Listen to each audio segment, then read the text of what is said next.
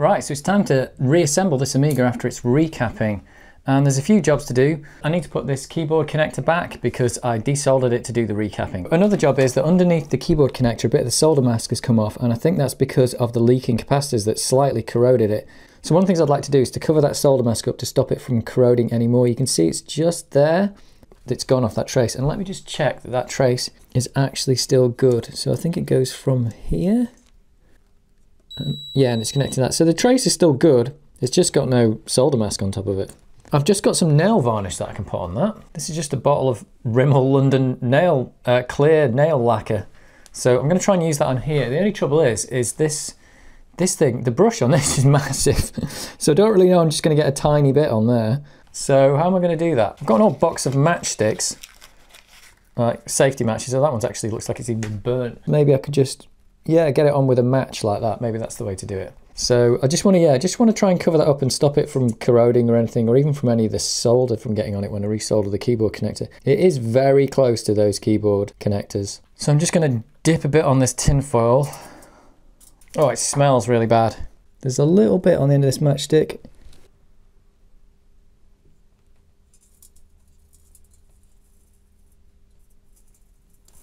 There we go. That's a very smelly Amiga 1200. Whew. That stuff's really potent. So there's not much to see there, just a bit of nail lacquer. How long does this stuff take to dry? I don't know. It's made in Paris. Absolutely no instructions on clear nail lacquer.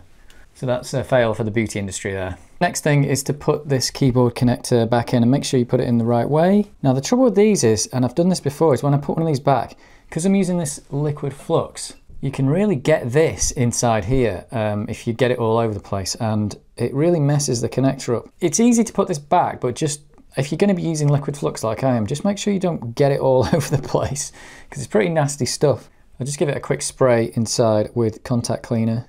Oh, I think I've run out. It's totally run out. My contact cleaner's gone.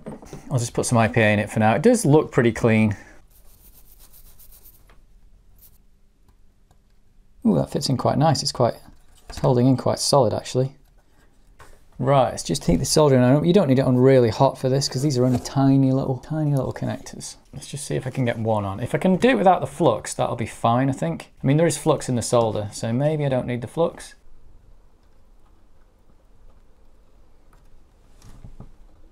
Right, that's one end on. Let's put the other end on.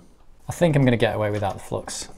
I just don't want to get it everywhere because it's just in case it gets into the connector somehow. I don't think it can, but you never know.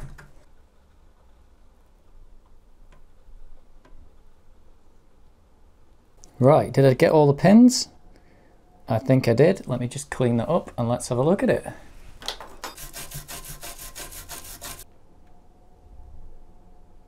So I'm quite happy with those. So it's time to give it a quick test. Let me put this clip back on first. And let me shove away all these old caps. This is the amazingly yellow keyboard. Ugh, disgusting. So this is going to be tricky to get in. I don't know how I'm going to prop this up without destroying something. Maybe I'll just have to hold it. Right, keyboard. Oh, we've got something.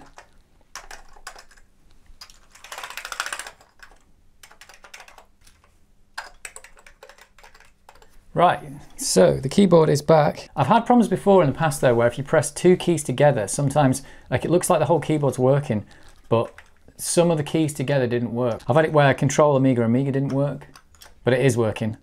So I think I have reconnected that correctly.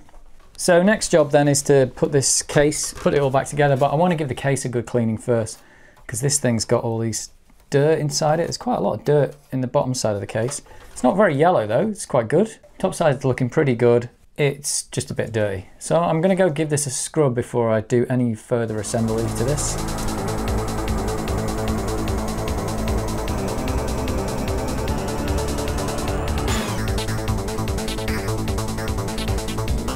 Right, so while all that's happening, I'm gonna put this shield back on, which I don't think I'm even gonna clean. It looks all right.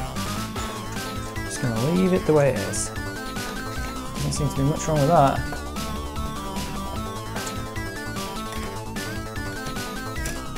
There we go. So let me put all these little screw terminals in the back.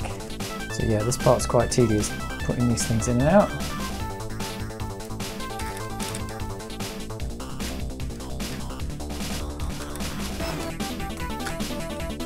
Right, that's our bottom shield back in. Hopefully I've not goofed that up. It looks good. Right, I can't go any further now until my case has dried. Right, I've dried the case, and the case has turned out pretty well. Still a little bit of water in there actually, I can see it. So the case turned out pretty well actually. There's these little black spots, they didn't seem to want to come off. I'm not exactly sure what they are. There was a lot of scrubbing going on down here because there's this green paint all over it, which is mostly coming off with isopropyl alcohol, but you can still see a bit of it. So a bit more scrubbing might get the rest of that off. There's a little bit of that on the keys as well, but most of it's come off and it's not in a very easy to see place there.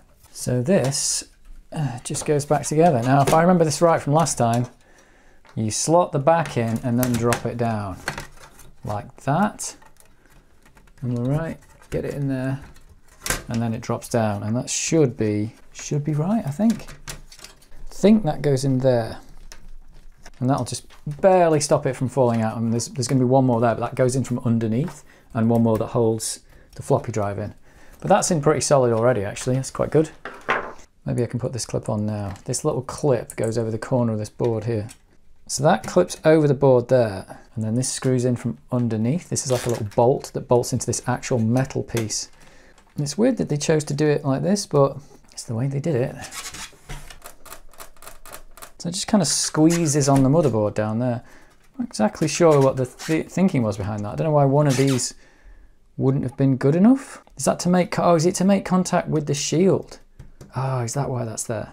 Maybe that's the reason they chose that. Like that's the thing that's making contact with the shield. I don't know. That seems to be it. So let's see if we can get the floppy drive back in. There's a bracket like this. How does this go? So those two bolts go in from underneath. Right, I remember now. Ha! It's all coming back to me.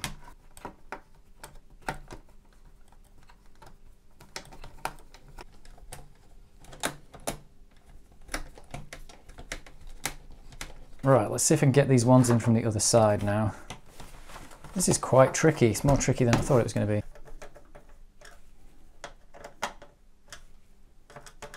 Right, that floppy drive is definitely in. Hope that's in the right place. Yep. It feels quite solid. We are getting somewhere. There's this hard drive bracket which is actually required because it sits the keyboard on top. So I've got to put this back. This was really hard to get out the first time. It's probably hard to get back, is it? Got a little light assembly. This little light assembly is keyed, so you can't put it in the wrong way. That's very nice of them to do that. The keyboard is going back. Right. And I believe this light assembly feeds through here, I think. If I remember right. And that just sits in the bottom there and sits on top. Let's give ourselves a boot test and make sure that I haven't balked anything in the reassembly operation. It's been a long time since this thing's been back together. Let's put the test kit disc in. See if we get any lights, or is it going to blow up? We got a light. There's a light on there. Whew, that's a relief. So far. Need to make sure this doesn't short out on anything. Oh, floppy drive light's on. Oh, nearly shorted it. There we go. Let's do a quick memory test. Just make sure it's not broken or anything. It takes a lot longer on this because we've got 2 megabytes. There we go. Let's try some Tiny Bobble.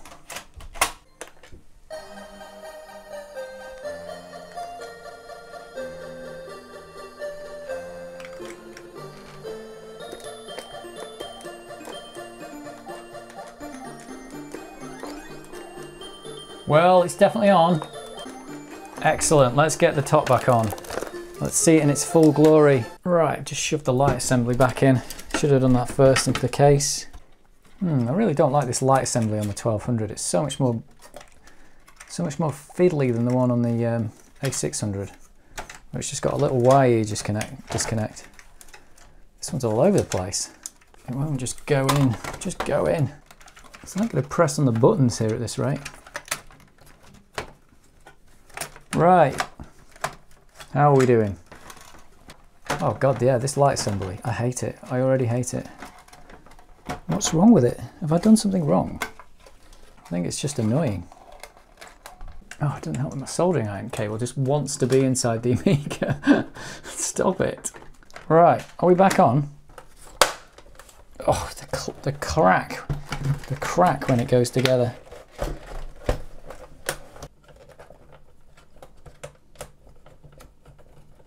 Stick this panel back in. Trapdoor panel, what am I talking about? Oh, look at that. It's all back together. The case is actually in really good condition. It's got the odd scuff mark on it here and there and that bit of green paint, but it looks really good. The keys are a different story, however. So the keyboard I'm going to do in a separate video, but other than the keyboard, like this is basically the way I want it. I don't think there's any reason to do anything to this case. Now it's been washed, it just looks fine. There's a little bit of yellowing on the front end here, but I think once the keys look nice, this thing will look great. So hopefully this is still working. Let me boot up, see what we get. Now notice I haven't put all this shielding back. Well, I've got no power light. Why have I got no power light? Is that normal? Should I not have a power light? Oh, is that upside down? Oh my God, I've put that in upside down, haven't I? That's the power light. Oh my word, no wonder this didn't go in properly. That's the reason why it was messing with the keys. That's not the hard disk light, that's the power light. Oh my word, I can't believe I just did that. God damn it. Right, let me stop the video and I'll fix this. Right, that's 10 minutes of my life I can't get back. Let's see if I fixed it. Yes, the power light is the power light now. That is amazing. That's 10 minutes of my life gone. Can't get that back. Don't put that in upside down. For some reason, when I was putting it in, I just thought the power light was at the top and it's not. That explains why it was so hard to get in when the wires were sticking into the keyboard and stuff. I was thinking, why did they design it this badly? Well, they didn't. Sorry, Commodore. Sometimes I slag you off, but in this case, it was my fault. Hey, it's still working. Yeah. So I think actually the case looks really good. It's actually quite wide. I don't think I'll retrobrite the case. The keys are just so bad though. I'm gonna have to do something about those in a future video. They are awful. Truly awful. And there's a bit of green paint on them and they're all dirty. So I've not really cleaned the keyboard up, but that can be done. All the work I've done here, if you've got an A1200 or an A600 and it has not been recapped yet, it's been 30 years since those caps were put in and they are failing. Whether you like it or not, they are failing. So if you haven't done it, you should do it, or pay somebody else to do it, because you actually need quite a bit of equipment to do this. You need a soldering iron, desoldering station, and it takes a little while. But if you haven't got the equipment and you can't be bothered, I know there's places like Amiga Kit that will do it for like £35 or something, and it's well worth it because it's just going to fail eventually. Those capacitors are leaking and eating away at your computer. Even if they don't eat away at the computer, then you're going to have functionality that starts to fail. Like the video output wasn't working on mine. Eventually, if the electronics stop working, then you're in trouble. So I would say for Amiga 1200s and 600s, it is time to recap them, whether they need it or not. But yeah, I'm really happy with this. This is looking great. So future video, I'm going to sort this keyboard out, and I do want to get a hard disk in this because this could be a really good computer. Well, I say a hard disk. I want to get some kind of SSD or something in it. I don't want to use a hard disk. Even though I like the Amiga, it's 2021 and I don't have hard disks in any of my computers anymore, like spinning hard disks. So this is great. So you'll be seeing it again in the future, hopefully. Well, if Turrican 2 works, then the Amiga works.